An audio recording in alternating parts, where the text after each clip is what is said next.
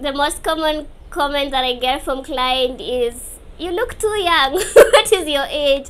About my voice as well. Like, are you a baby? Can you give the phone to your mother?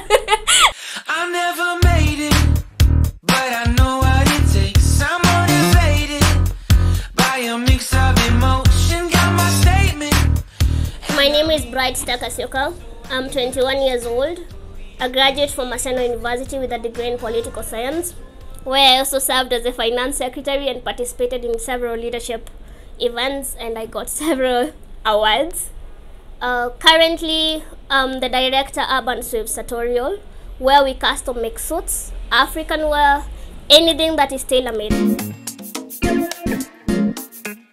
After clearing campus, Brightstar took part in a local reality TV show and made it to top 18. After the show, however, she had an emotional breakdown. I have a challenge with my right hand.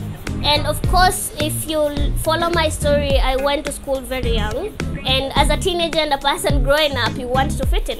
So in campus, I found myself hiding it. Finding myself in a reality show, I decided to bring it out. I was like, this is the time anyway. I can't keep on hiding who I am for a very long time. But on bringing it up, people started calling me. "I didn't know your hand was like that. I didn't know your hand was like that." And so I broke down because all my fears were confirmed. And I stayed home for like about 2 months without getting out, crying, depressed. I'm like, no, I don't want to be that girl with one hand, you know. But her best friend Samuel Njoroge had just started out in the fashion industry, and he came to her rescue. I noticed that she had gone under, and I decided to look for her. That's what a good friend does. So I went and looked for her, and I found out that she was depressed and she had broken down from the show. So I wanted to know how exactly I would be able to help. So I told her, instead of staying in the house all this while alone, crying every day, why don't you come and join us into the business? And I'm like, no, I'm not a business person, I'm a philanthropist, and I cannot even save money, I'll just give it out.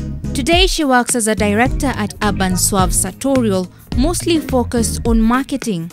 He told me how to talk to clients, the fabrics, the designs. And I learned, and the first day I put an ad, I got 2 clients, and I was very proud of myself. I'm like, so I can make money this easily. She picked up, she became one of the best salesperson I've ever met. They have so far employed 9 tailors who work at the shop round the clock. In a day, we produce 4 suits, but on a good season, sometimes we can do even 7. The suits cost 10,000 shillings and above, depending on the design and fabric.